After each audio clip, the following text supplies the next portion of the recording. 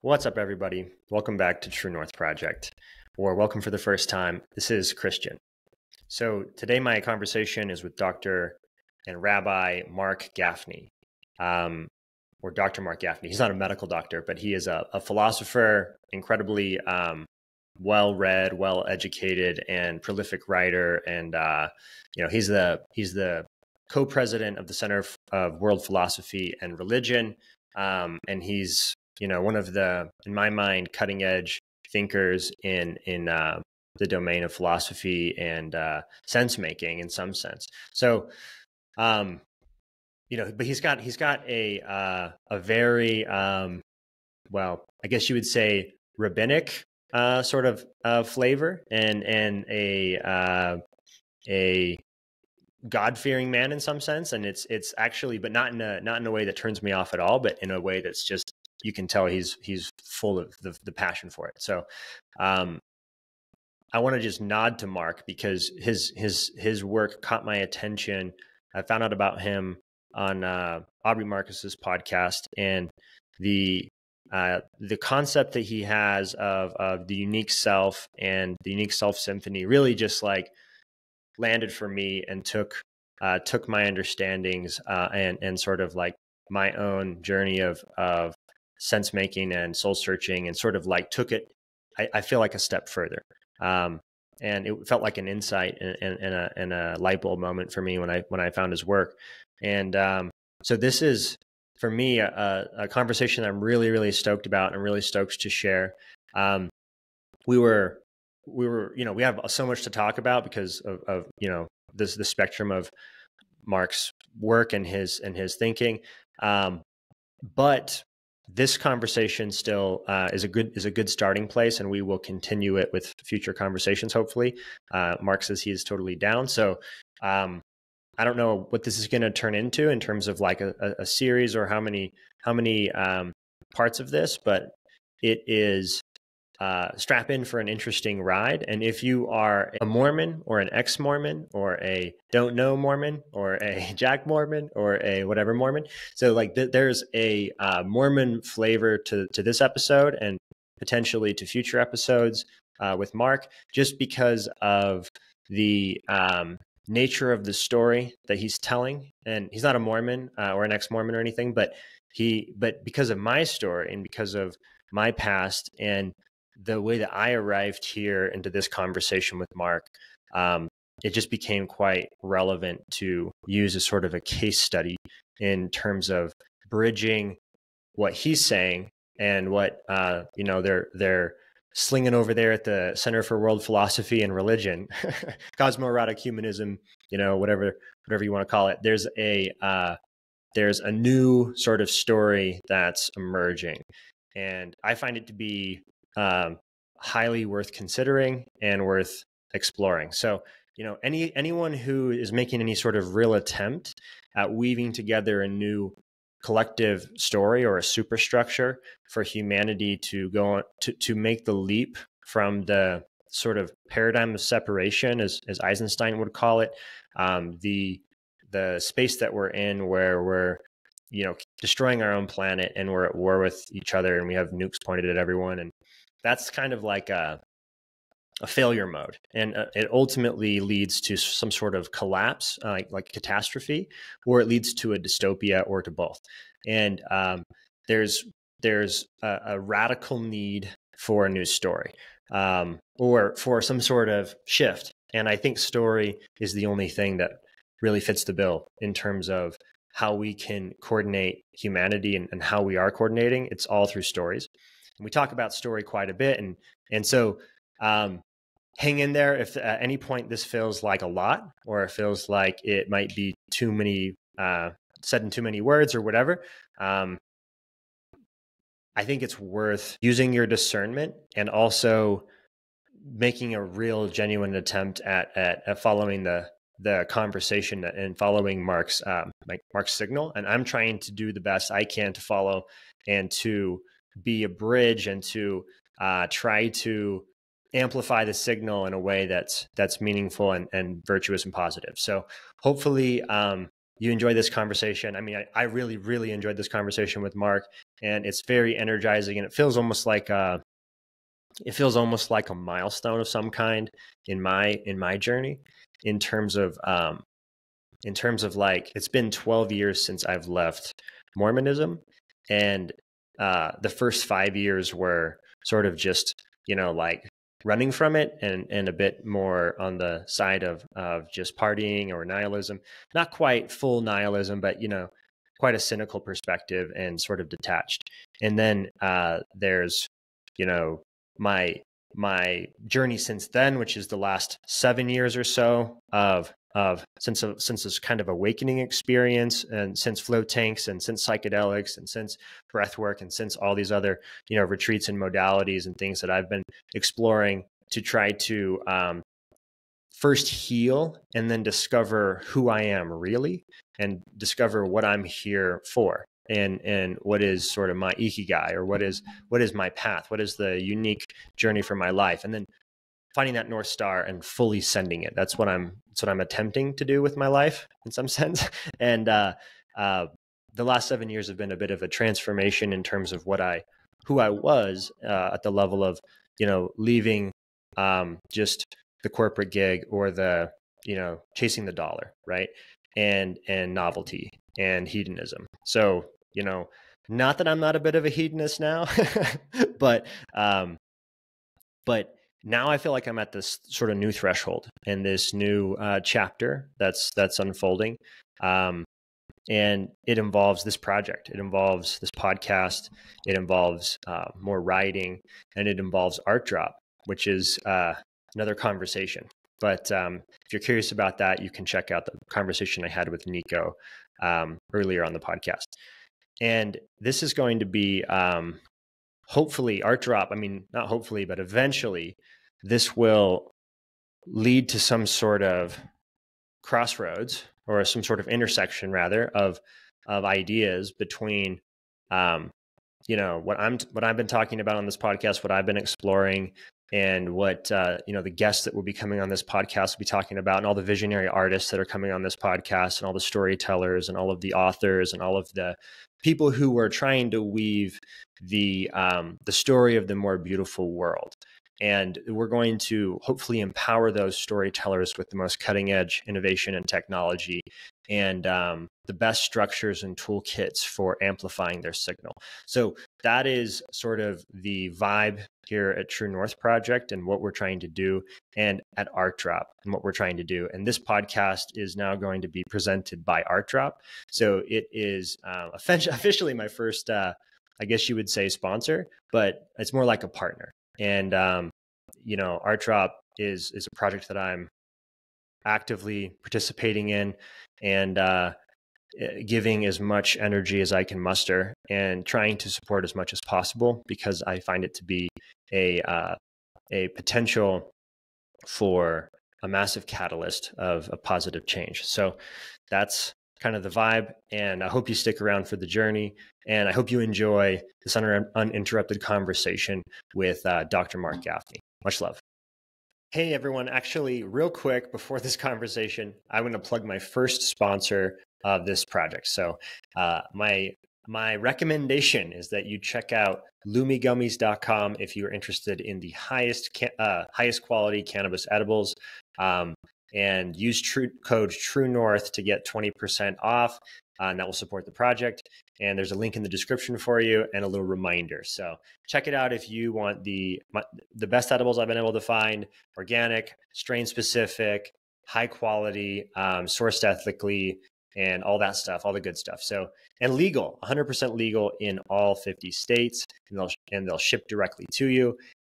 So basically, the game has changed with cannabis because of the 2018 Farm Bill, and this is legal hemp-derived cannabis that hits like the best edibles you've ever had.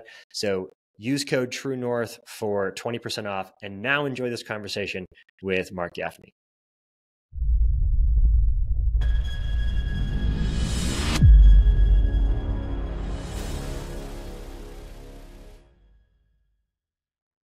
Marc, thank you for taking the time and for being here. And I've been wanting to talk to you for a while. So try to make the most of this and just jump straight into it by way of just making a bridge. I just do have to say one thing. I mean, and I'm going to try and appear as a person with depth and gravitas. But before we get there, the real reason I'm here is because I heard you had great glasses. I just wanted to say that, right? Those are good glasses, man. Shout out to Raw Optics. So, all right, Raw Optics. Yeah. Not even one of the sponsors. Oh my God, that is so cool. All right, take us inside, man. I can't wait to talk about this. Yeah, I got brainwashed into the blue blocker cult. So here I am wearing the Raw Optics. Yeah. Right. So just so to give people a little bit of a bridge here, because this will be a lot of people's first time encountering your stuff, even though I've talked about your work on the podcast before. What is give people a little bit of context. Who's Marc Gafni? Oh God, that's too big of a question, but I can tell you what we're gonna talk about. Actually, a dear friend of mine, Sally Kempton, who was one of the wonderful teachers of Kashmir Shaivism, which is kind of the root tradition of Hinduism, once wrote an article called "Who is Marc Gafni?" And I read that and I said, what does it have to do with me? So who we are is a great and beautiful question, but maybe that's a good way in. I am madly delighted and kind of ecstatically trembling before the universe, before she, in this moment in time, which is a time between worlds. It's a time between stories. We're confronted with an unimaginably significant metacrisis, which is sometimes called existential risk, right? The potential actual death of humanity, or our attempt to solve that risk through creating structures that cause the death of our humanity. So what I've tried to engage in is to invite a band of thinkers, feelers, leading luminaries, friends, students, partners, something like what Marcello Ficinio did in the Renaissance when they started the Florentine Platonic Academy, which was funded actually by Cosimo de' Medici. And they said the Black Death just sweeps through Europe, carcasses on the street, the old world order is breaking down, a new one hasn't been born. We don't have the resources to get to every village, although we'd like to be in every village and holding every person, in their agony and in their pain, and to actually at least hold them. But we can't do that. So what we have to do is, in order to respond to the suffering, we have to create the future.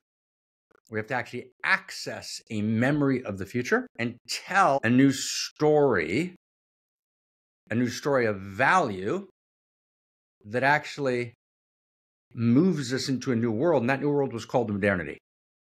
Now, let me put that aside for a second. Now, back to your question.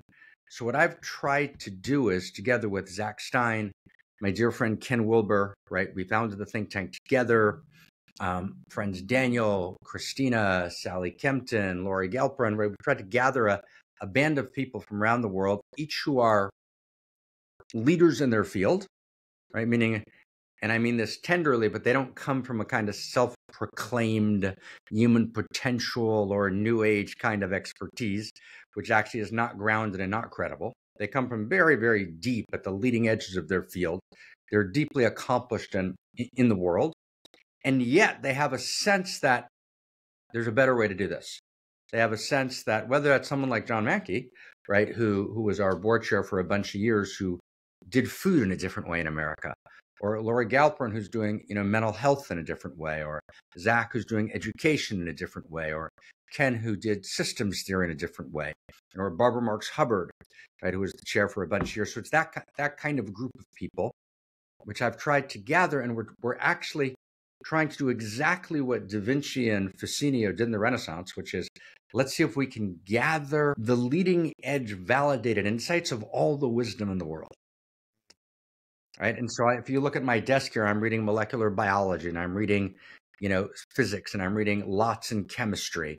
Right. And of course, I'm lots of Aramaic sacred texts and biblical texts and Kashmir Shaivite texts and different texts of Taoism. And then you have a bunch of anthropology texts, and you have Chinese texts, and you have Russian literature. This is all literally, I'm describing what's around me, literally on my desk now.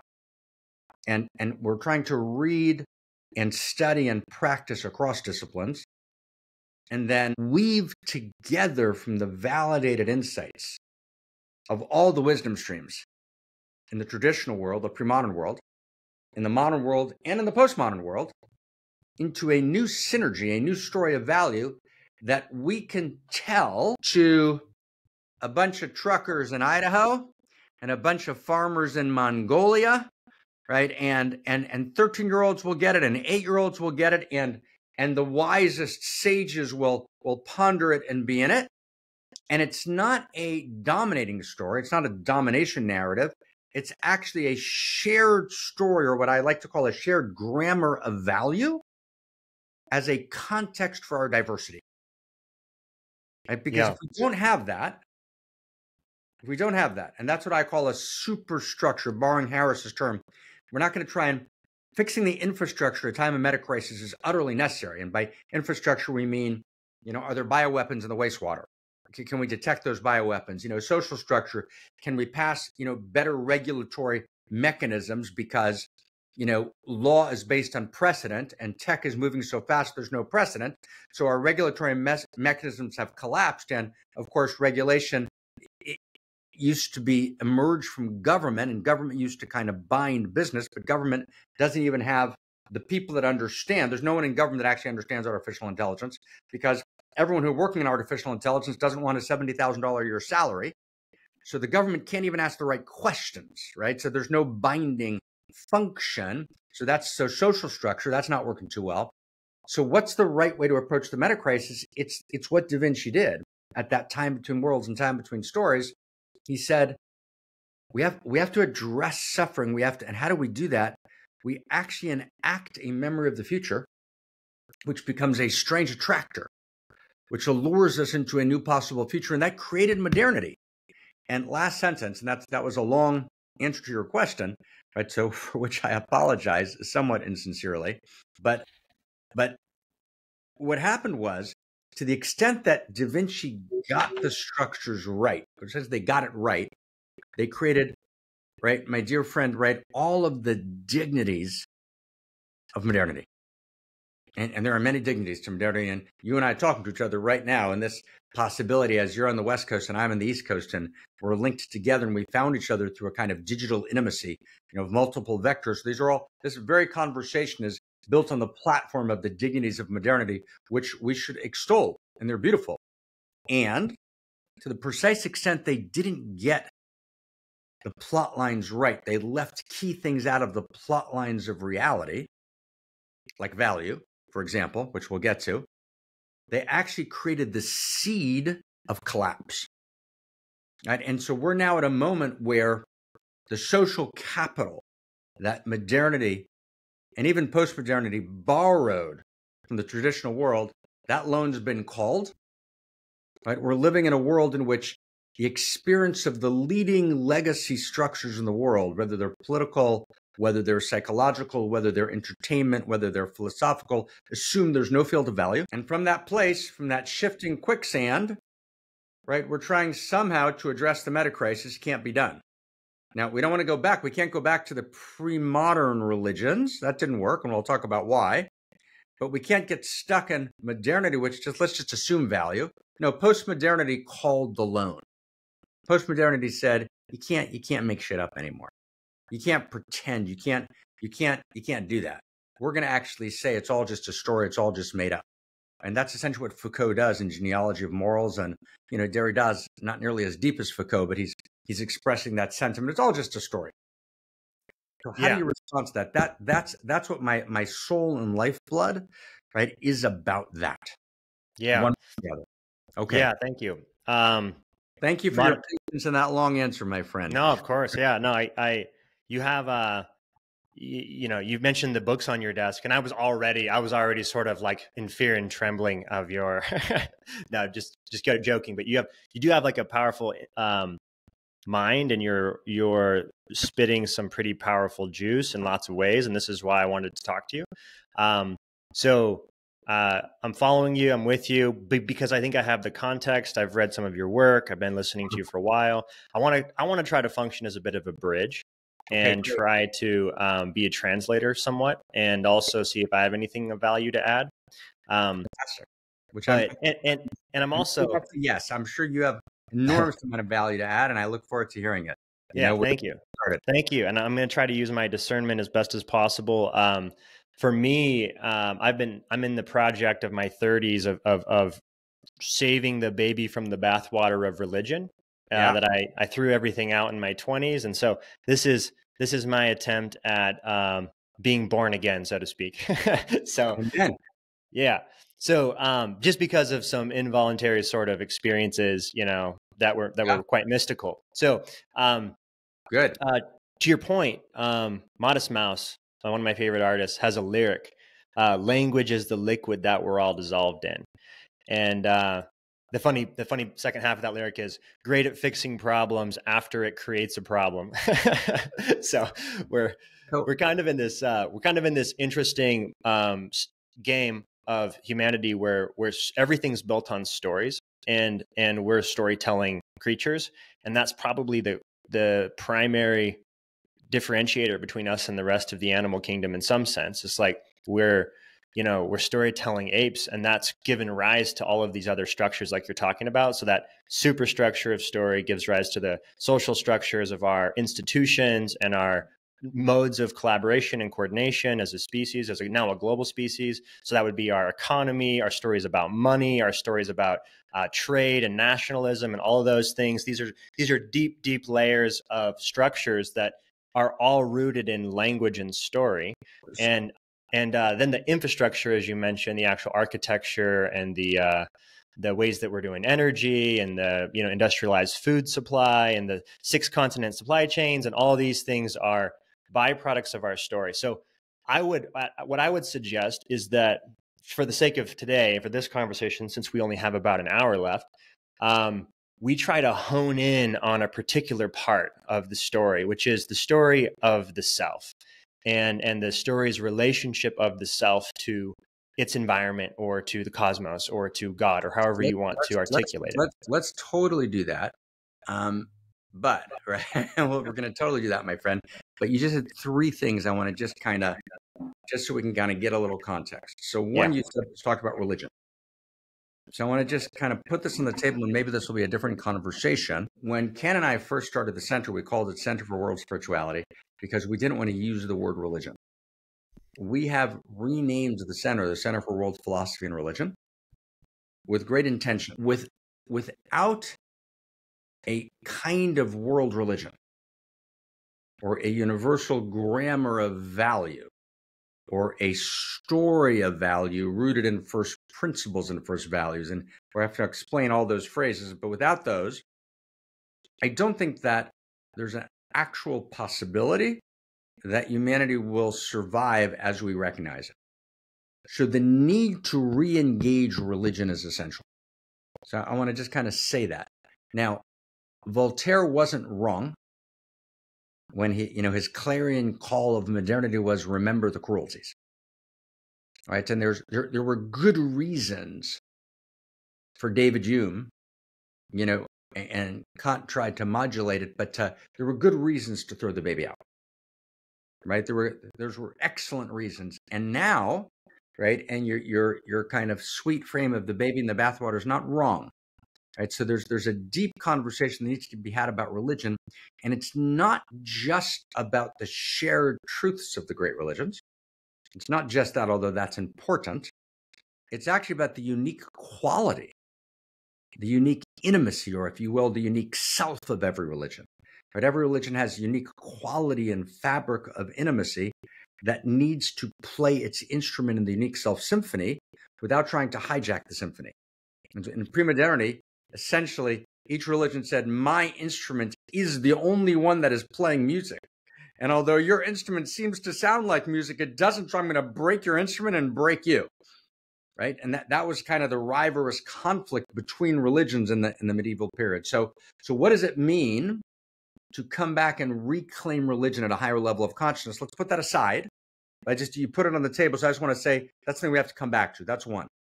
Second, and then we'll get to second, you mentioned, language is the liquid in which we all dissolve, which is a beautiful quote from your artist friend.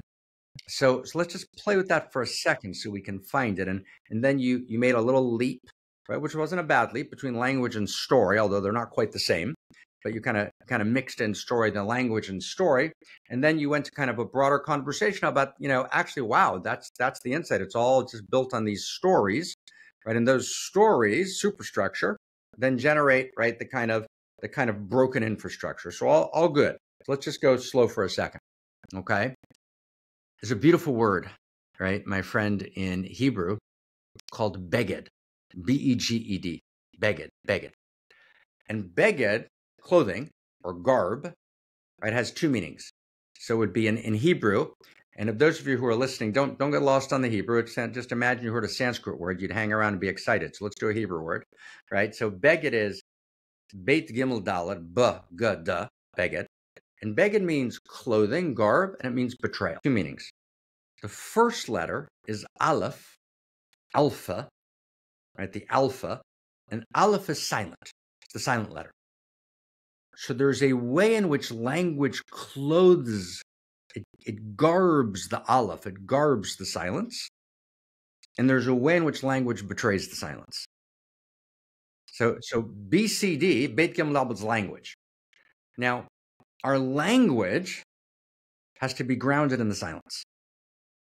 And the silence, let's call the silence for now, let's call the silence the field of value. Let's call the silence the Tao. Now, if my story is emergent from the Tao, it's emergent from the field of value, then my story will be, in its core, saying something that's true. And what we've done is we've made a fundamental mistake. And I think that this could be the first place we could just spend a minute, and then because our self story is going to emerge from this. In other words, are all stories wrong? Well, they're not, actually. But it's not just not all stories are wrong, but let's see if we can do something like insanely deep. So you said another thing, and again, with total tender respect and honor, and I'm going to be real precise, and just what a delight to do together. You said, human beings, right, start telling stories, storytelling apes, right, which is the way that story is told. You're telling it the way it's told by anthropologists. So obviously you're a wise man and you're doing good reading. But the anthropologists got it wrong. And this is very, very important. Story itself is a structure of reality. In other words, story is not something that emerges at the human level. And actually, the very first book of esoteric Western wisdom, right, which is between about 100 before the Common Era, somewhere around there, called the Book of Yetzirah, the book of kind of the ground of the creative, about 455 words, right? And it opens with a statement that says reality is constituted by sipur, story, and mispar, it's the same root word, number, or cipher in English. Cipher is a number, right? So there's two grounds to reality, story and number. So mathematics, right? But actually mathematics themselves are telling a story, right? And mathematics themselves have values, right? And the mathematical story is so compelling and cogent, coherent that it can put a man on the moon. That's quite a powerful story. It's not just a made-up story. It's a story that has interiors and exteriors and has enormous efficacy in the real world. The real world is built on, right, a story of mathematics, numbers, and it's built on a narrative structure. Now here, stay close with me. Let's do some original great stuff together. Let's play. So if you think about it, let's go to the subatomic world. So you have you're a few nanoseconds after the Big Bang, right? You've got this explosion of quarks, gazillions of quarks reigning in the world, right? And the gazillions of quarks are kind of like this very large singles bar, essentially, right? And what happens is not all quarks hang out with each other. Quark approaches another quark, and the quark either says, yeah, let's hang, or the quark says, no, I don't think so. That's a big deal, meaning there's a coded structure of value within quarks, and then quarks either get together in threes, or they don't. If they don't get together in threes, they disappear. Now, in this early story of quarks, you have two structures of quarks, right? Two up quarks and a down quark, proton, two down quarks and an up quark, neutron. Interesting. Protons and neutrons, right, are then in relationship to each other. 380,000 years go by, and then we have electrons join the story. And then there's such a fierce allurement, love, eros, desire for contact and greater wholeness. Sound familiar? Right, between the electron and the proton-neutron structure, they come together. They're separate parts. They're drawn together. They have this enormous desire for deeper contact. They're drawn together to create a larger whole, which is called an atom. So this is really interesting. So you have actually desire. Every story has desire. The narrative arc of every story, there's always desire. The desire is to fulfill a value or an eros value, which is some form of greater wholeness, some sort of greater possibility. And in that story, right, you've got a narrative arc. There's a direction in which the separate parts want to come together and create something deeper. So a story, right, has in it always a plot line. The plot line is always animated by desire. The desire is always to come together to create a larger whole.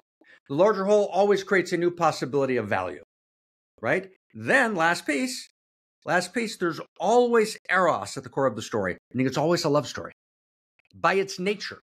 Now, that love story evolves. So in other words, the allurement between an electron, proton, neutron, that allurement, right, is the same allurement between Christian and his beloved.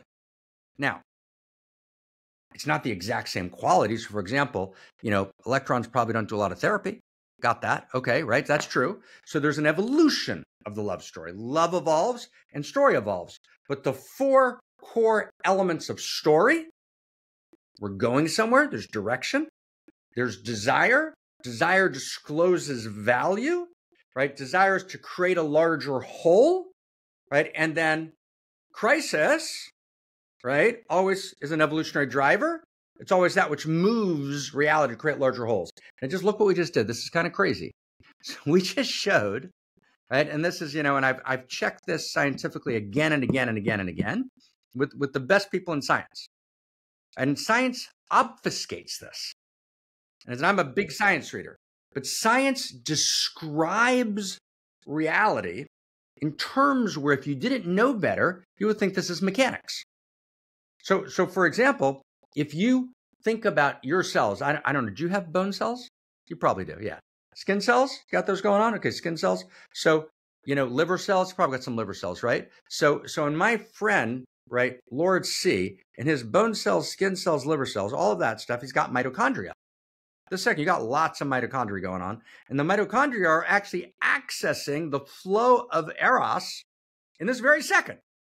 Billions of mitochondria are actually animating you and I in this very second, accessing in this unimaginably gorgeous process of intimate configuration and unfolding, and are literally animating us to have this conversation in this very second as we talk. And it's a process of Eros.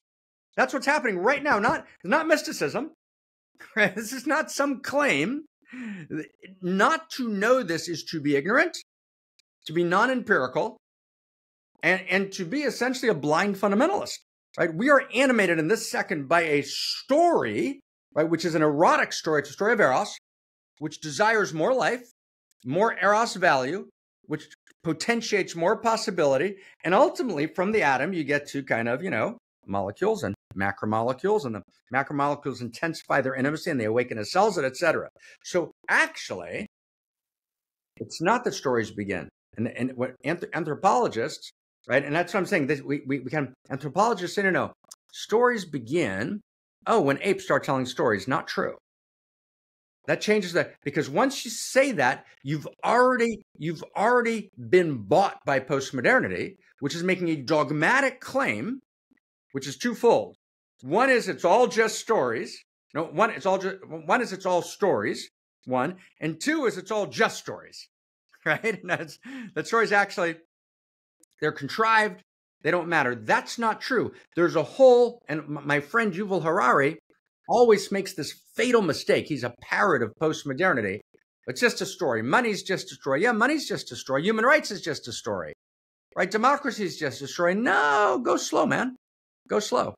Actually, there are core first principles and first values of cosmos, which are reality's desire to fulfill. And those first principles and first values are structural, inherent to cosmos, and they evolve. They're not eternal. That's where religion got it wrong. They're not eternal in the sense of unchanging. They're eternal in the sense that they're beneath. They're not eternal in terms of everlasting time. They're eternal in the sense that they're beneath time. Love is real. It's eternal. It doesn't mean love never changes. It doesn't mean that Aquinas said the way Aquinas defined love is the way love should be. It means that love, the basic notion that we care for each other, that we hold each other, that we embrace each other, that we create larger wholes together, that we yearn to be together. That description fits subatomic particles like it fits us. It's actually a coherent, it's an omni-coherent cosmos that can be at home in reality. I'm welcome in reality. Reality is not merely a fact. It's a story. And it's not an ordinary story, it's a love story. And that's not poetry. That's the deepest read, right, of the scientific structure of reality. And to deny that is an act of ignorance. It's not multiple perspectives. It's simply to deny science. And so that's a big deal. We just did, that's a lot. That's a, wow. Oh, so my story, last second, and I promise to shut the fuck up, right? But it's big, right? But it's big. My story, Christian story, me and Christina, Christian and his partner, right? Christian and Mark. My story is quite literally ontologically, meaning for fucking real, not made up, for real, right? So I apologize for the expletive deleted. I won't say real anymore, right? But my story is ontologically, for real, chapter and verse in the love story of the universe. I live in that world. I'll take that. For sure.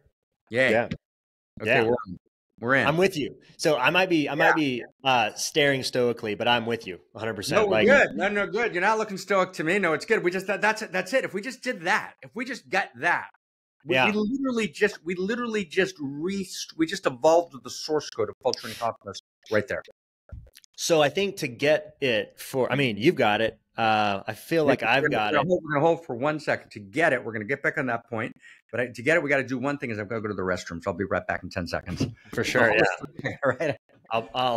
There we go. I'll fill the silence with a pause. Actually, jump into this.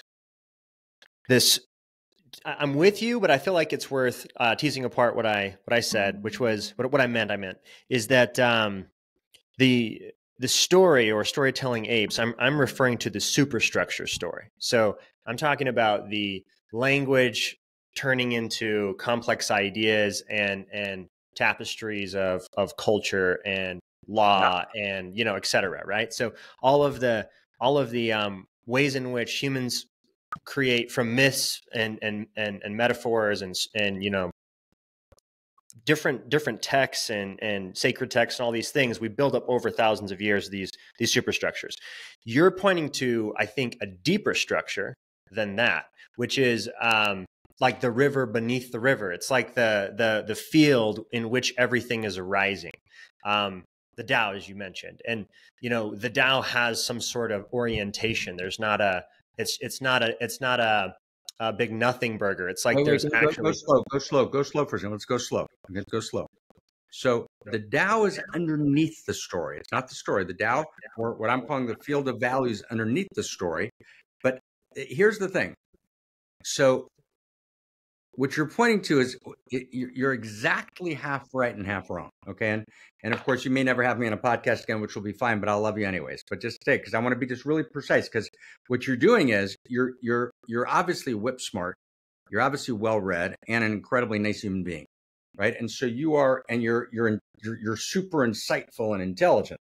And so I'm with you all the way, and with permission, gently, tenderly, right? There's a bunch of implicit, inherent assumptions in what you're saying that are assumed to be true all through the spiritual world and all through the scientific world that are actually not correct.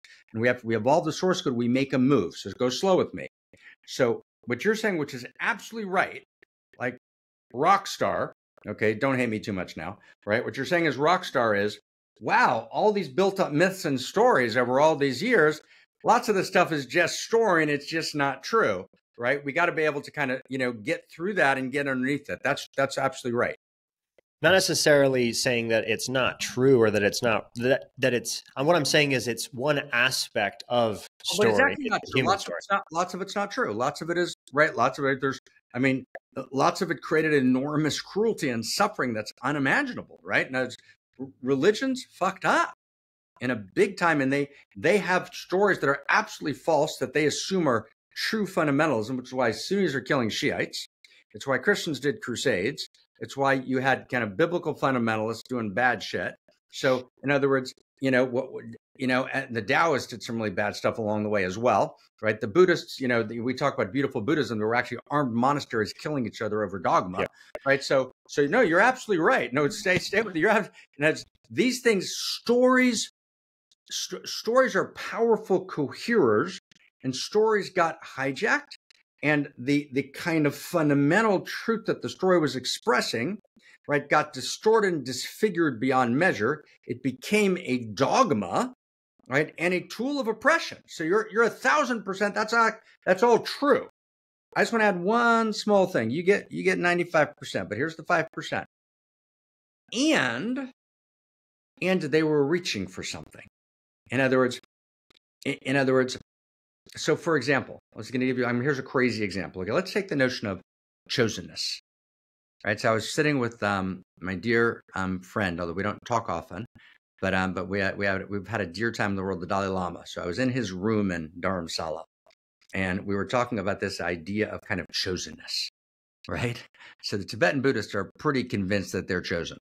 Like, if you really ask them what the real story is, no one can actually get to, they don't talk about heaven, but can get to kind of a clear awareness other than through their practices. They got a very clear sense of chosenness.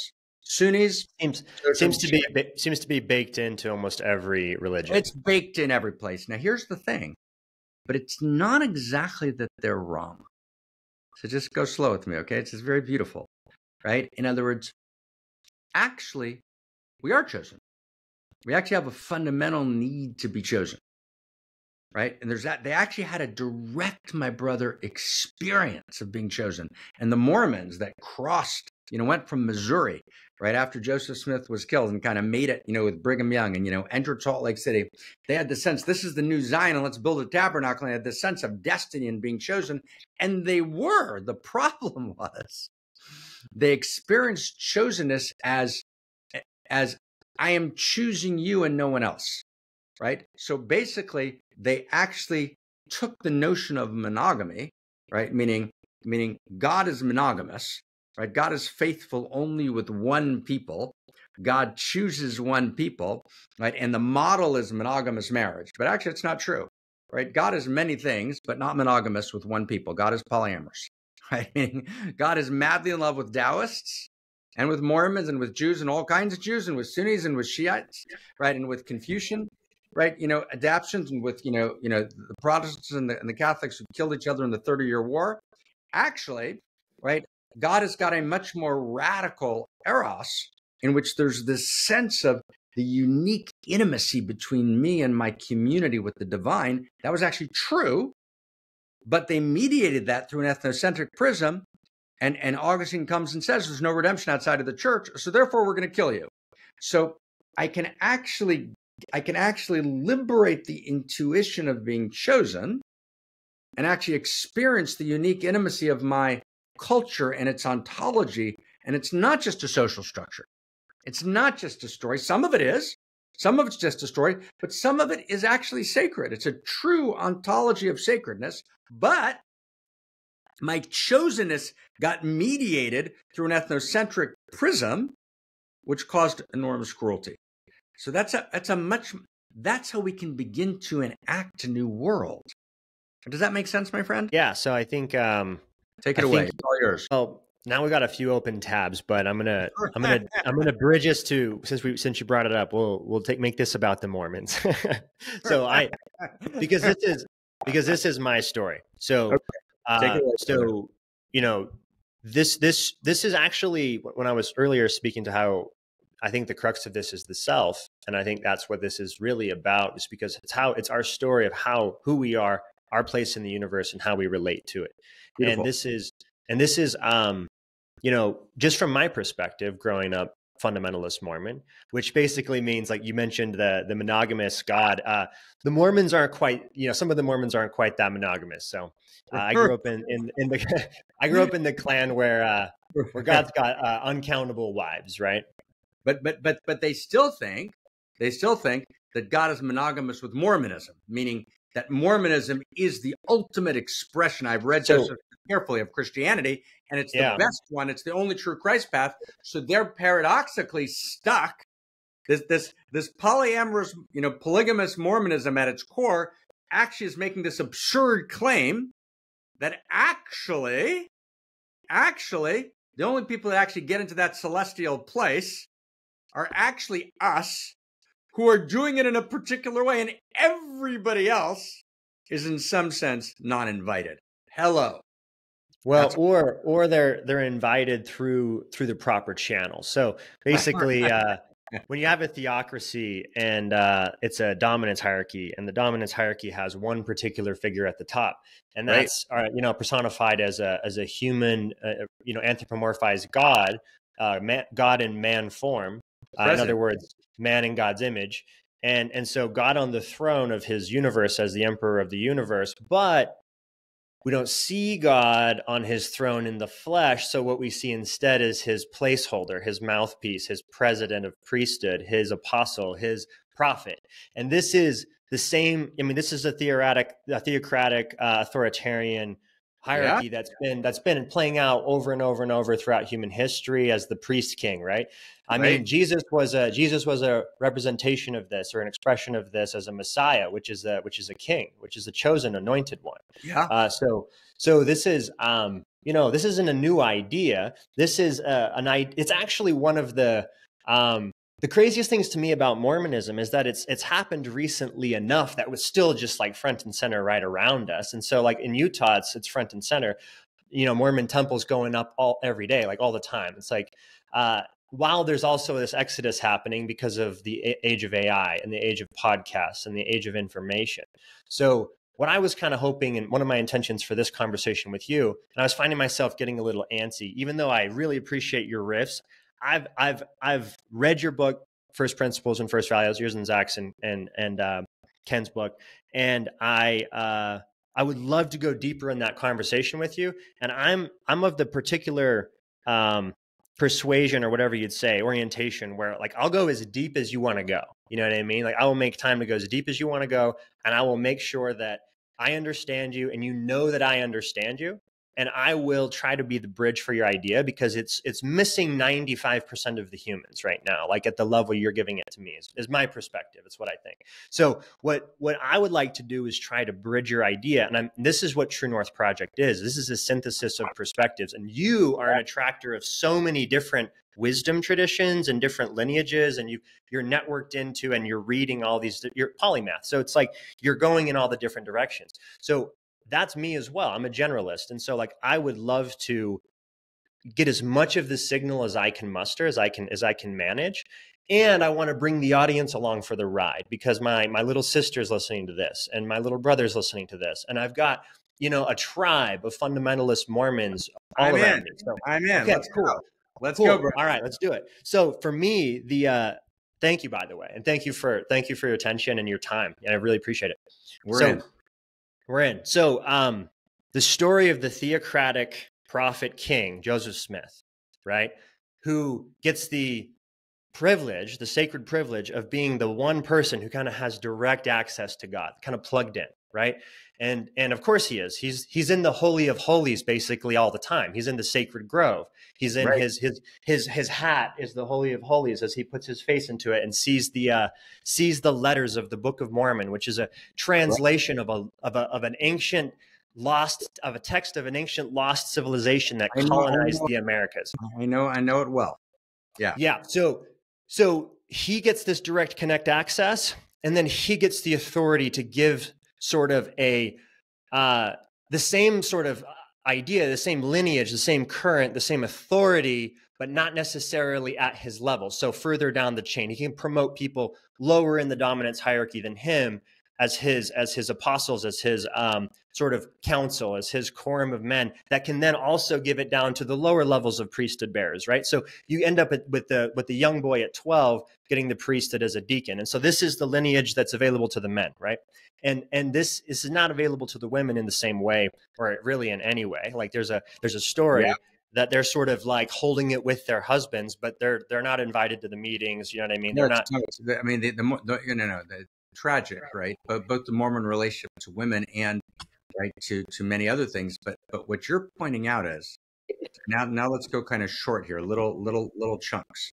So Mormonism, right, and as you correctly point out, other systems like this get something enormously right and something tragically wrong, right? Tragically wrong, structurally wrong, not in the structure of the universe, which is as follows. The notion that I can become Metatron, right? Let's use that language, which is kind of the language of scripture, that I can become a man God, right? Meaning I can actually become a person who is activated, right? Who is filled with love, right? Who actually is an active agency of divinity in the world.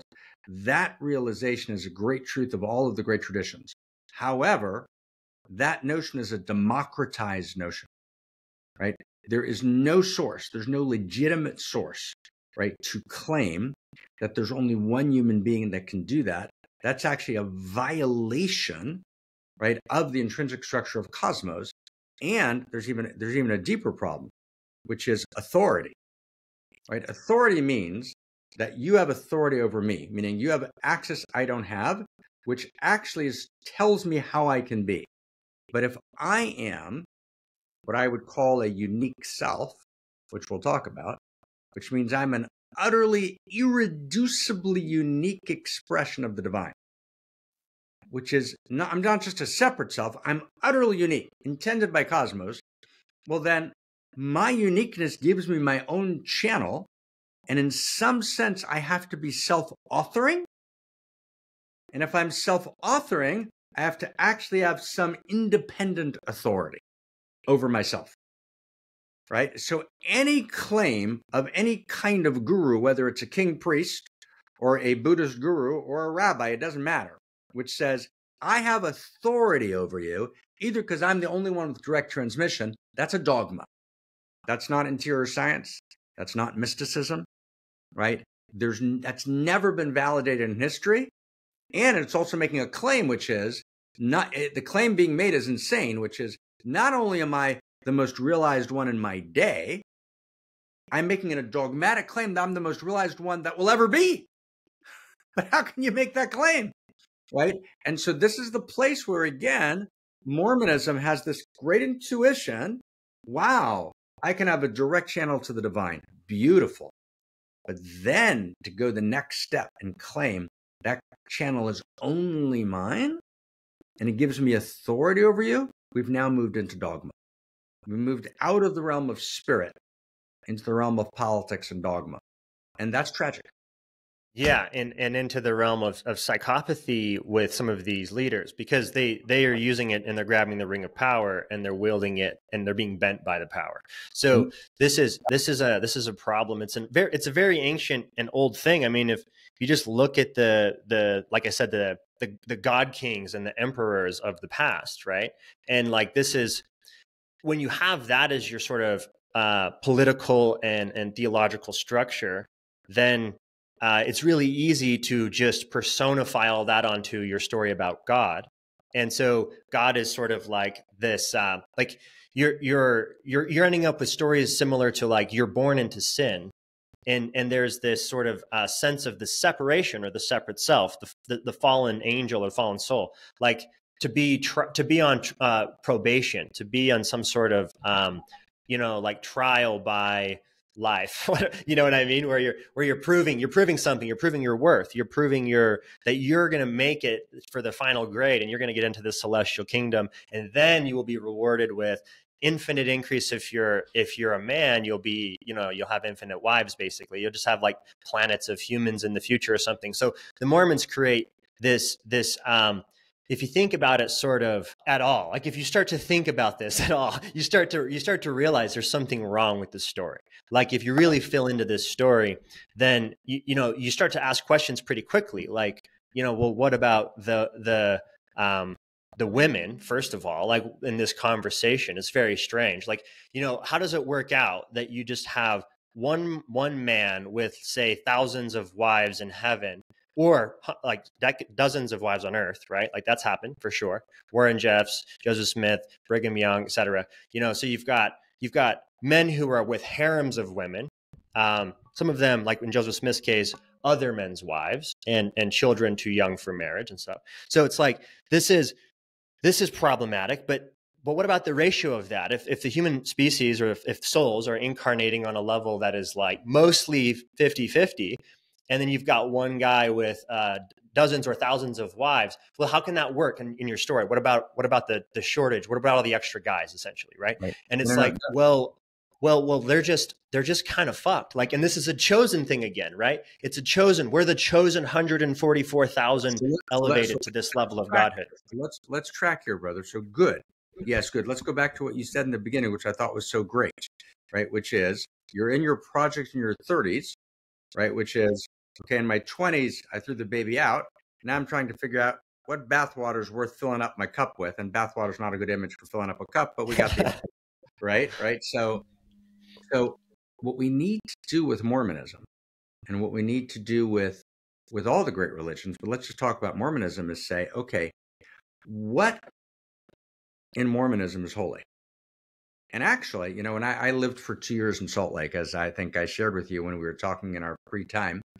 And I wound up there for all sorts of reasons. So I spent 2 very, very intense years. I actually gone through a personal tragedy. And I wound up spending kind of the 2 years kind of in recovery from that in Salt Lake.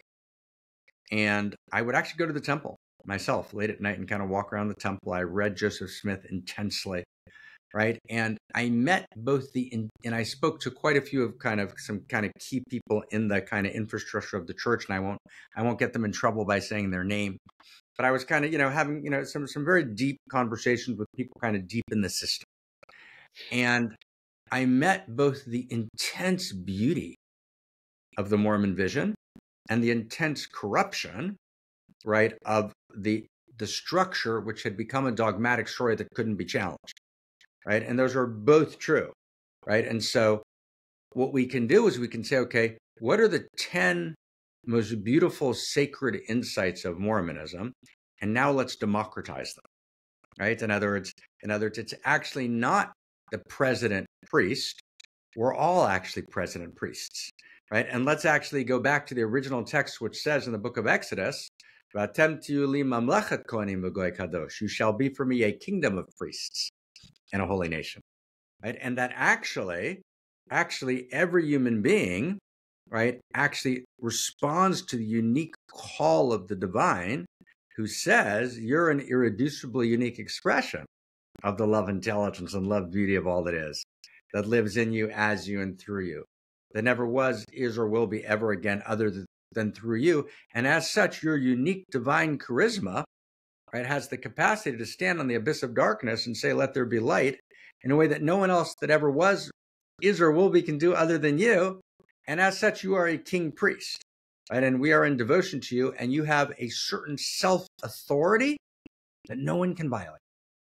It's like, oh, but that, so in other words, it's up to you, Christian, and this might not be your particular path, but it's up to the next generation of Mormons not to throw out, right, the kind of creative gesture, right, of Mormonism, which is kind of shocking. I mean, Mormonism manages to create a great tradition in the mid-19th century. Who did that? I mean, it's this shocking explosion of energy. I mean, it's actually unimaginable. This wasn't started when Islam started. This wasn't started Christianity. It certainly wasn't started when Judaism did. This is not Confucianism or Taoism. This is upstate New York in the mid 1800s. I mean, what the fuck, right? I mean, it's right. So, but that tells you that there's a spark of the sacred there. Something was happening, and there was, Joseph Smith had some very important intuitions, as did Brigham Young, and so it's up to you. This is your job, not mine, right? To liberate, right? How does a person actually be not a Jack Mormon, but a new kind of Mormon, where I'm committed to the lineage, but I'm evolving this lineage, right? So I'm actually participating in the evolution of Mormonism. I'm down for that challenge, but this is the take it away. I'm following you.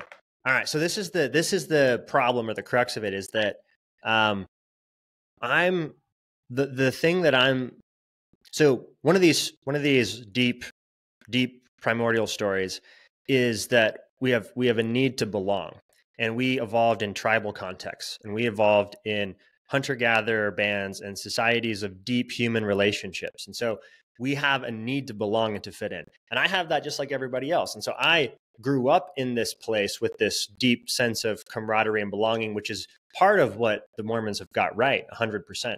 Yeah. And I'm with you on that. And I grew up in a tight knit version of that because I grew up in a fundamentalist version of that in a small town where it was very much us against the world, or us as separate from the world, as an insular society, all believing the same ideological bend towards, this theocratic structure, back to Joseph Smith and Jesus and God, or Adam, the Father.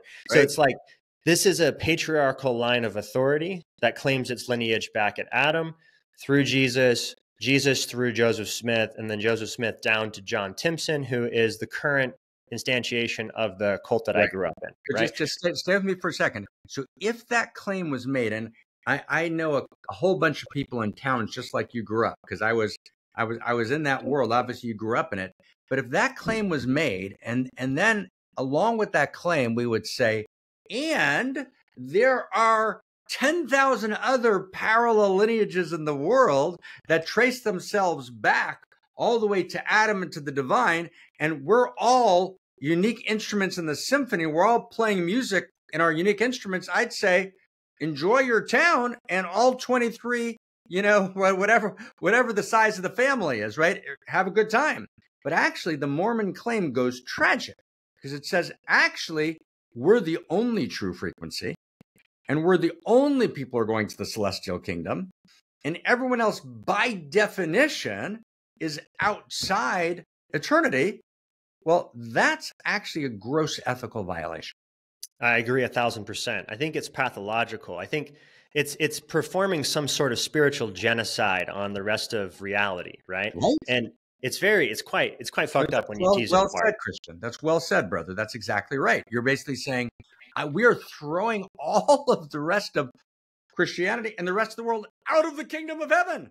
That's a quite violent act, right?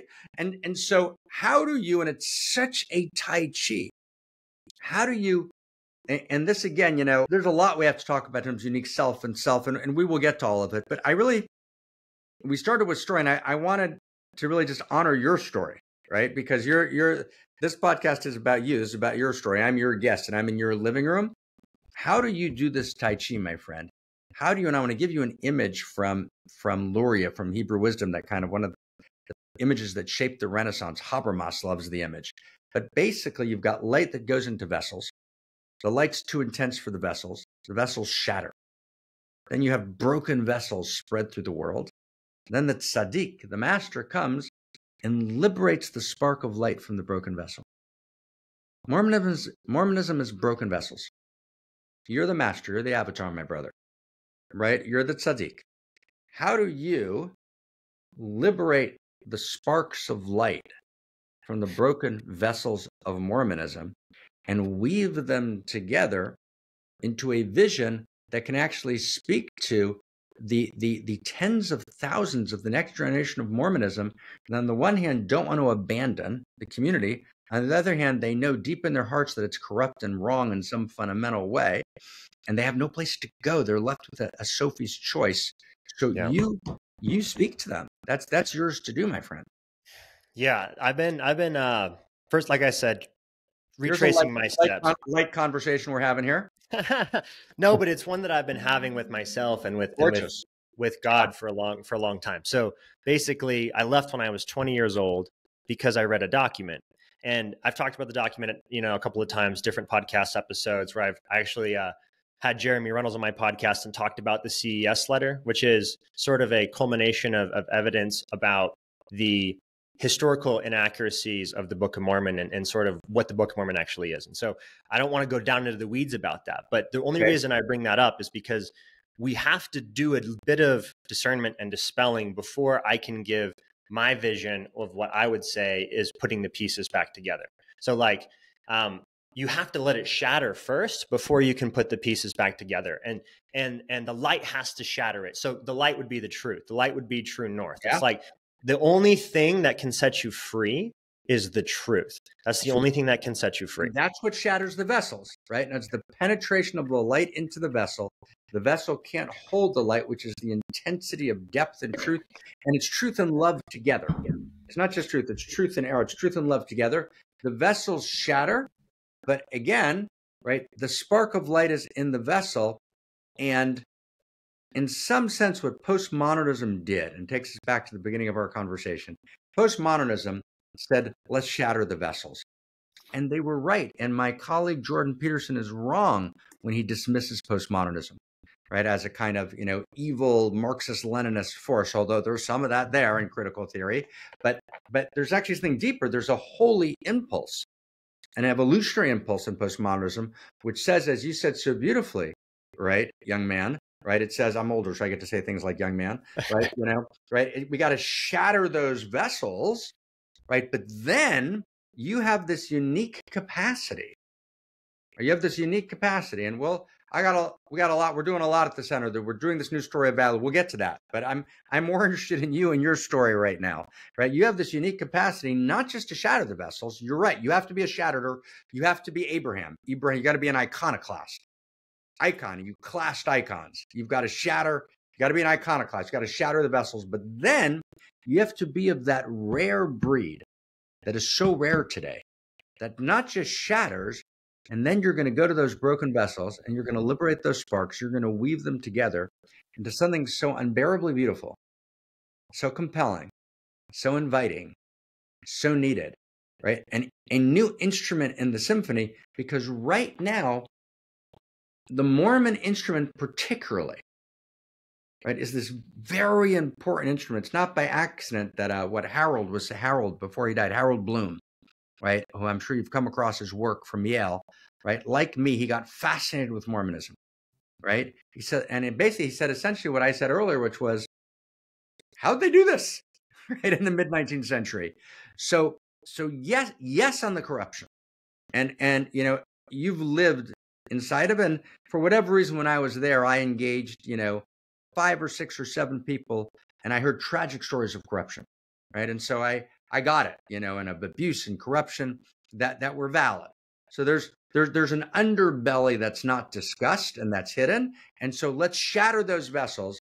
And there's a new instrument in world religion, which is going to be enacted by the next generation, not of Jack Mormons, but of Mormons that actually flock to you, together with you, enact this new story. And I'm excited to see that. And I'm calling for that.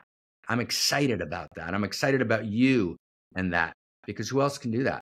It's a big deal.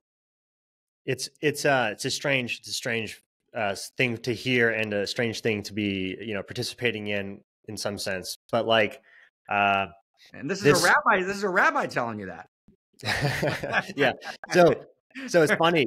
It's funny because I found out about you through Aubrey's podcast. So I'm sure you're familiar with what ayahuasca is. But yes. I had an experience on ayahuasca when I was 26 that shaked. So I left when I was 20 years old from this cult, from this church.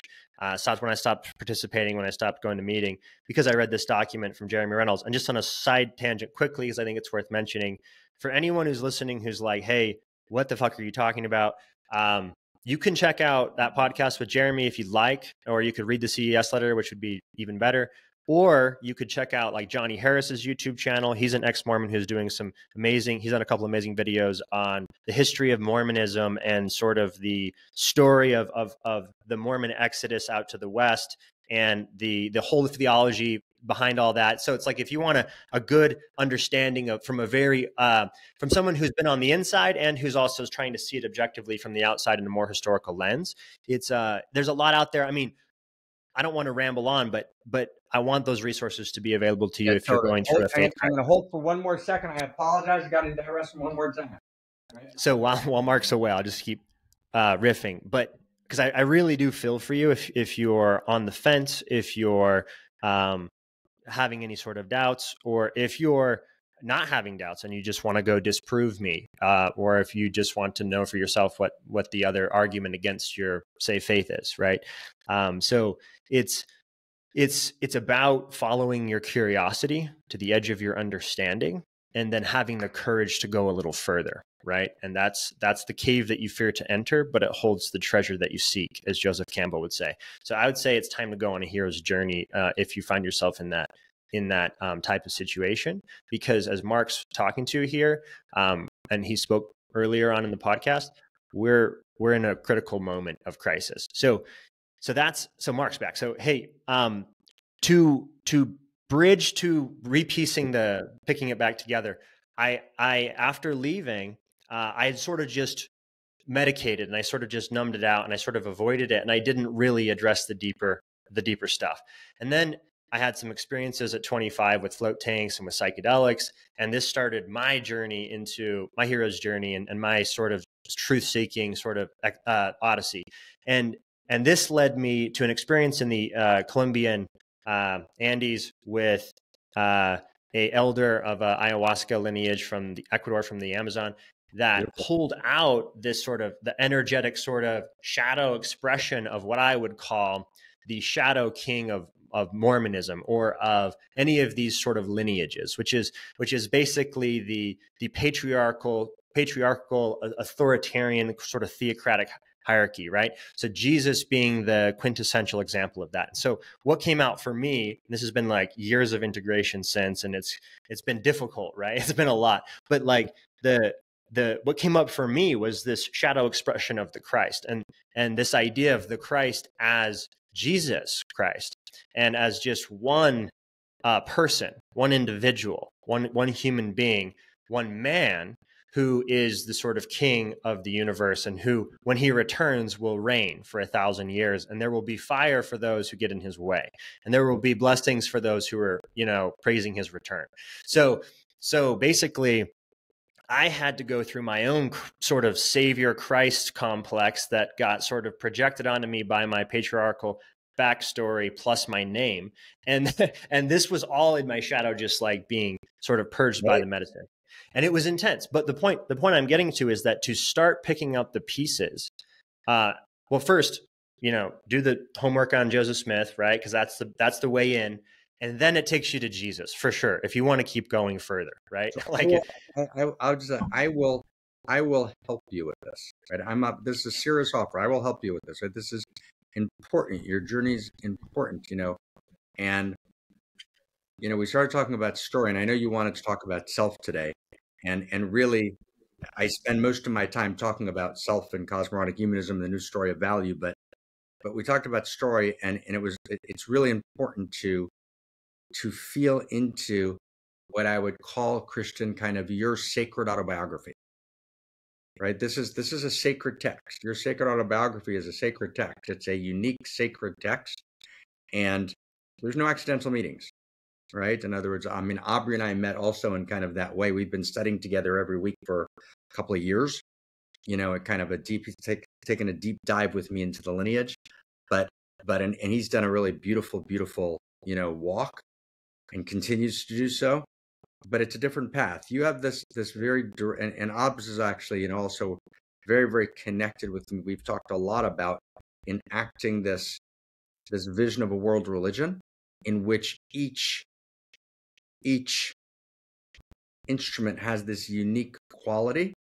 And you've gone on this journey, right? I'm just kind of feeling, and I'm just thinking slowly and feeling slowly. And the shadow description of this medicine journey you did, with a kind of the shadow Christ gets kind of expunged, and you kind of have to liberate yourself from that, your own kind of king, priest, messianic. It's a very beautiful story. It's a holy story. And I'm like, oh my God, I can just feel it now. Right. And again, I'm putting everything that I talk about aside. I'm more interested in this.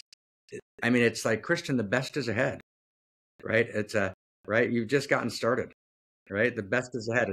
It's not just an exciting journey. And if you'll permit me to to be older than you, right, which I am. So what can you do? You know, by a couple of decades, right? It's just there's a like just you know, not as a rabbi or as a teacher or as a philosopher, just as a big brother, as a friend, just the blessing of the Father, right? That there's I'll just give you like the deep blessing of the Father. I just feel it welling up, and it's a big calling. It's not a small journey.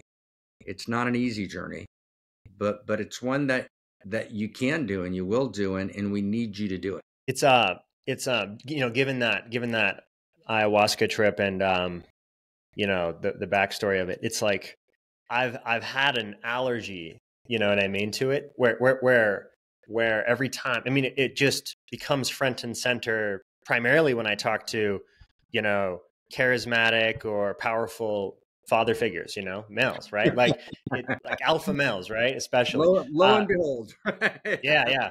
And so it's interesting as I'm like getting enough self-awareness, you know, with floating and with sort of these different tools for introspection and reading a lot. And honestly, big under like something I thought is underrated that I didn't realize was so critical, which is sense making with other human beings. Like this is actually where we do logos or dialogos. That's how we reason. We do it together. And so, you know, we need to have somebody who can check our blind spots. And so I will gladly check yours, my friend, and I hope you can do the same for me.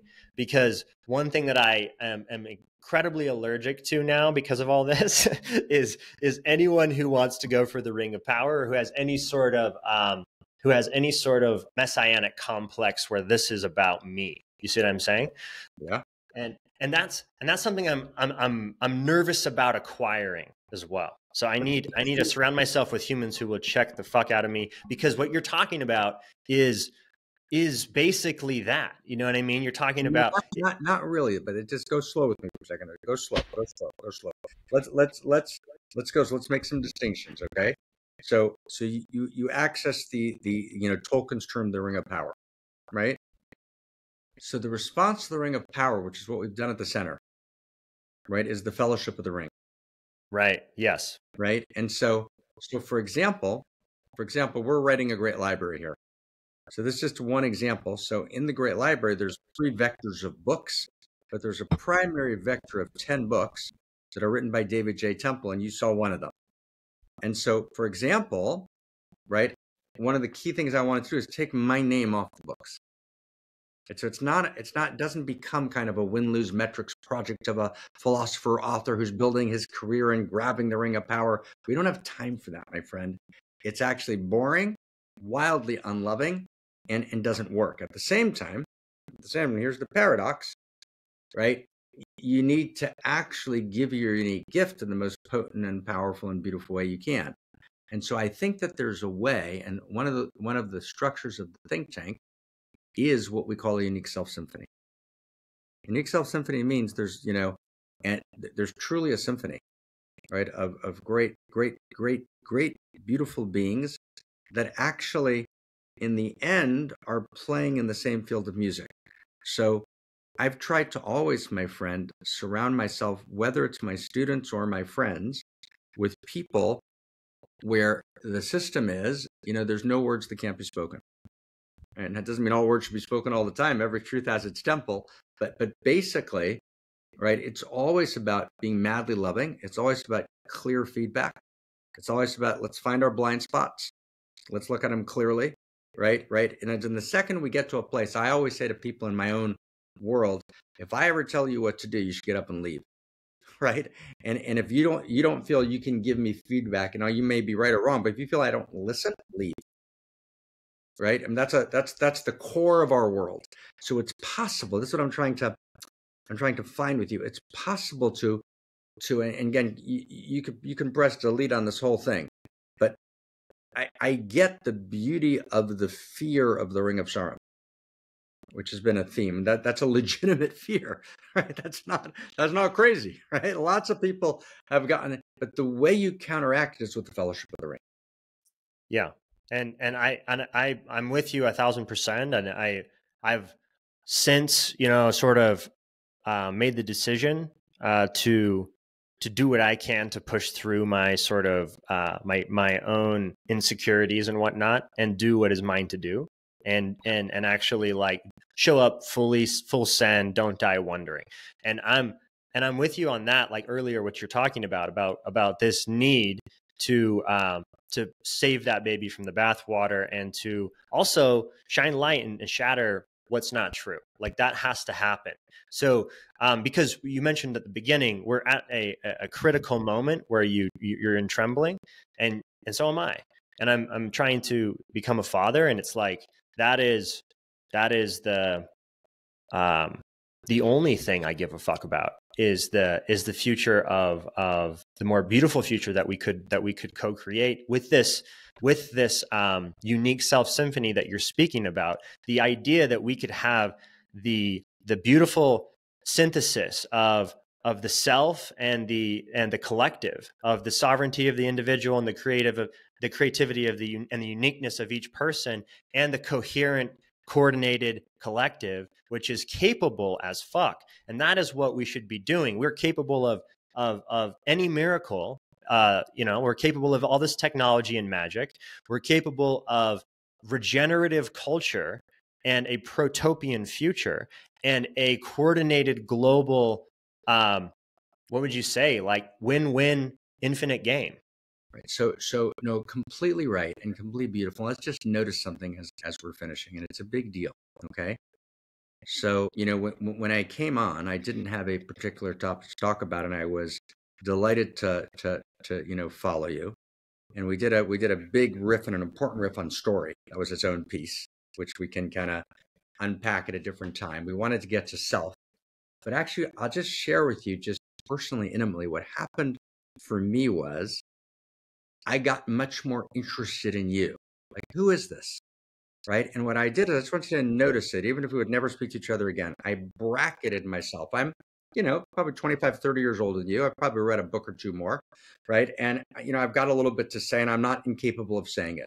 That all became uninteresting to me. And I have a desperate need to say it because I think it desperately needs to be said for all the reasons that we enunciated.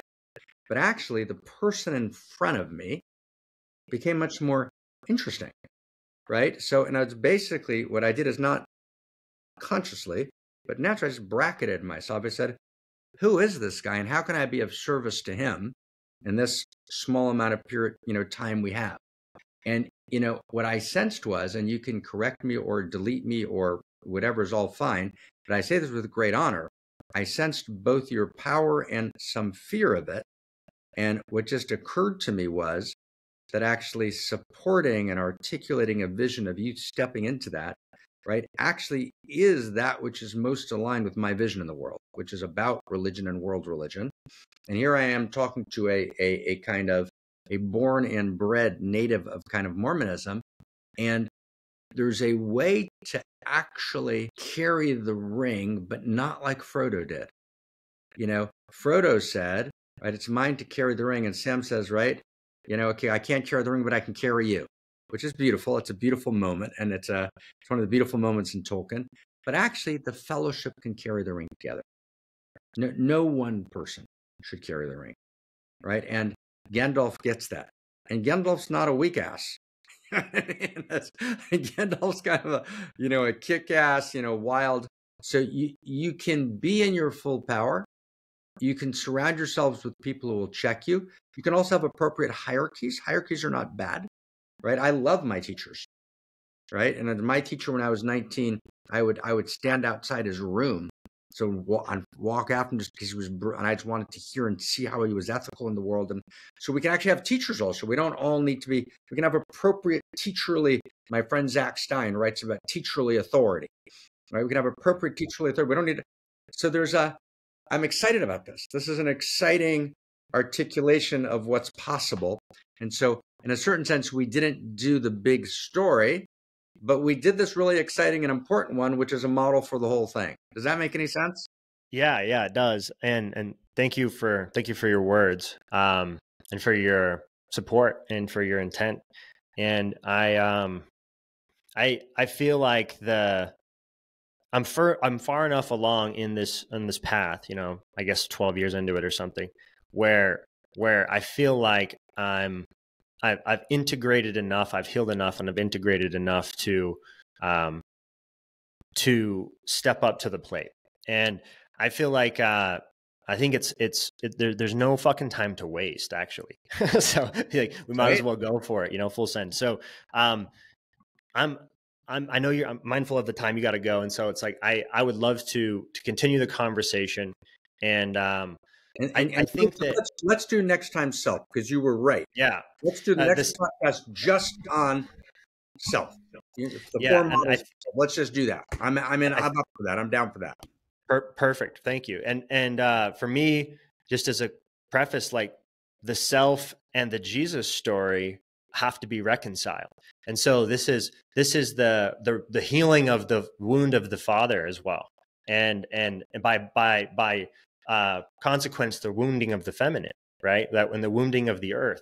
So we have to heal our relationship to that, and to our relationship to the sacred, and our relationship to the water, and our relationship to the sacred mother and the sacred feminine. So I'm 100% down to go on the ride as deeply as possible. And True North project is basically just me trying to open source this ride as much as possible. And I would be honored to, host you and any other thinkers on our publication, and use this as a platform to shine that light as bright as possible. Let's do it. Let's do it, my friend. A big hug. Lots and lots of love. Much love. Thank you. Good Sabbath. Hey, everybody. I hope you enjoyed that deep dive with Marc. And as you heard us say, we will definitely be continuing the conversation. And I'm not sure exactly how long this one's going to ride, but I'm hoping that it's a door opener of many kinds. And this will hopefully open a deeper conversation and a deeper exploration of this project. So both in the direction of individual, sovereignty and the reclamation of our, inherent creativity and power, and also in the conversation around our collective sense making and the way in which we can, play the infinite game together. So with that being said, I'm going to do my first official plug of a sponsor. So I recently just tried out my favorite edibles. And by recently, I mean like a few months ago, I found one of my favorite podcasters and comedians, Duncan Trussell. He had turned me on through his podcast to a brand of edibles called Lumi. So the company is called Lumi Labs. If you want to check them out, there'll be a link in the description. And of course, I have a discount code, baby. But you have to stick around to the end of this conversation to get it. No, I'm just kidding. Discount code is True North. It'll save you 20%. And it will support this project and support the podcast if you use the code. So thank you for your support. If you are if you're looking to get high already, but if you want more of a conversation around that, I will be having some conversations soon, actually, with some experts in the cannabis sector and in the world of cannabis. So we can go deep on that conversation. If you're somebody who's cannabis curious, but you're like, hey, I don't know how I feel about taking this right now. So it's like, that's something that's coming if you're hesitant. And if you're somebody who's like, hey, why are these good edibles? That's the real important question. So Lumi basically is doing everything right, as far as I can tell. And I'm looking, critically at it to see if there's something I'm missing. And I've been, asking the right questions, I think. But they make everything from organic hemp. So there's two things to understand about Lumi. Number one is they're the highest quality product you're going to find if you're looking for an edible, like cannabis edible. So they are from organic, strain-specific cannabis, which means that they take the best grown organic crops from the Northwest, and they find the best strains of that, and then they take those strains and they gently harvest and extract the cannabinoids and terpenes and create organic fruit edibles that taste delicious and no fillers, no bullshit, no poison, no dyes, none of that. It's all just like good, high quality, and you're getting the entire profile and entourage effect of the strain, which is what I've been looking for a long time. One of the things that's been a bummer about switching to edibles, because I don't like to smoke cannabis anymore, just because smoking in general is kind of a bummer on fertility, and it's a bummer on, your health. And so it's like, it's also kind of like a gateway into smoking other shit. And then you find out you got like a nicotine vape and you're just hitting that all the time. And then that's never gone. And then you just got that forever and it's permanent. And no one will ever put them down. It's like, fuck. So no more smoking for me, but as much as I can, once in a while, I'm not going to say never, but like the edibles, hit in a way that is predictable because they're all dosed the same. So it's like 5 milligrams of THC is the dose. If that sounds like a lot, then just take half of one at first to get your sea legs. It's probably a good idea if you're new to cannabis. But basically, you're not just getting 5 milligrams of THC because somebody took some THC in an isolate and injected it into a product. What you're getting is the full profile of the plant with that 5 milligrams of THC and 5 milligrams of all of the other minor cannabinoids and terpenes. So you're getting like this, each one of these edibles, like the one that I'm currently talking to you on, which is called Durban Skittles. And it's, a cross between Durban Poison, which is my favorite cannabis strain because it lets me be more focused, lets me be more alert, it lets me have memory recall and a functioning conversational mind. And I don't lose trains of thought because I'm on like some sort of like, THC bomb, or I'm on some sort of, I don't know what you call it, like a foggy headed high, right? So, every strain is going to be different. They have 9 different strains. You can sort of find the one that works for you. I recommend just, the only way to really know is to try them. So if you're in Southern Utah, if you're in St. George, come on over to True North Float. We have the best place on earth to try them, which is basically to say, I would try it in a float tank. That's the best place to get high on cannabis edibles. Basically, what cannabis does is it creates this new awareness or this new sort of way of thinking about, if you've never done it before, that's just expect an adventure that's going to be beneficial, most likely. Now, I'm not going to make some sort of prescription that everyone should do cannabis, of course. So this isn't like, hey, you must get high. But if you want to enjoy one of the most safe and mild ways of experiencing an altered state of consciousness that has a track record of being used as a medicine and being used as lots of different sacramental uses for cannabis. So, there's lots of cultures who have recognized the powerful effects of cannabis as a teacher and a master plant. And this is something that, I've come to realize with my use of cannabis primarily in the float tank and then with my yoga practice. So as an embodiment tool, as a way to get deeper into the body and to get beyond the mind and to get into different aspects of the mind and to, experience a new type of way of relating to yourself. Maybe try a Lumi edible in a float tank if you've never done that before, or take it and do some yoga, or go do it at a different float center, you know what I mean, other than True North. But True North, we're not gonna, make it weird and act like, you can't be high on an edible. Like, you're an adult and you have sovereignty over your own state of consciousness. Now, there's a second thing to understand about Lumi, because you're probably like, oh, he's selling what?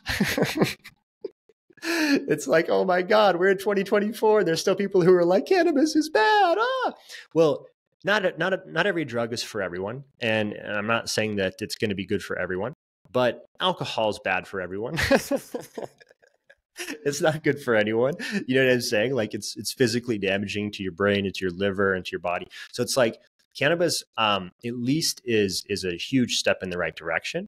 Definitely don't want to become dependent on it. Definitely don't want to become dependent on anything that you have to take every day. Maintain sovereignty and choice. So that's your responsibility, not mine. But the edibles are 100% the best, and they're 100% legal. So this is sort of the new development that I didn't realize until recently, and that's why we haven't been selling stuff like this in the past. Well, we kind of have. We've sold these like hemp lucid products, which are really great, and they have hemp, and they also have some functional mushrooms. And so I'm all a fan of that kind of stuff. But these edibles hit, the ones I'm talking about, hit actually like an actual edible. So they are 100% legal because of the Farm Bill. So what this means is that you will be able to experience legal, safe, organic, high quality cannabis in an environment that is that is both ethical and intentional and safe once again. And so we will create the right experience over at True North Float if that's something that you are curious about. And that is sort of a unique thing as far as I can tell that's available in the world. I'm sure there's plenty of other places where you could go, say, take an edible and get in a float tank. But could you go and do that and be in the perfect environment? Both, because there's no paranoia if it's not against the rules. Do you see what I'm saying? Like, you're taking something legal and my business is saying, okay, right? Like, that's fine. So, caveats like we'll make you sign a waiver, etc. And I will also figure out how to get this 9-minute advertisement down to 30 seconds. Oh, Jesus Christ, this is insane. So if you are interested, once again, in Lumi Gummies, go to lumigummies.com and use True North as your code. Your discount code is just True North. It'll give you 20% off, and I will get a tasty little rip of that. And then we will be able to hopefully get the world high while maintaining this podcast and fueling this fucking ship, baby. Let's go.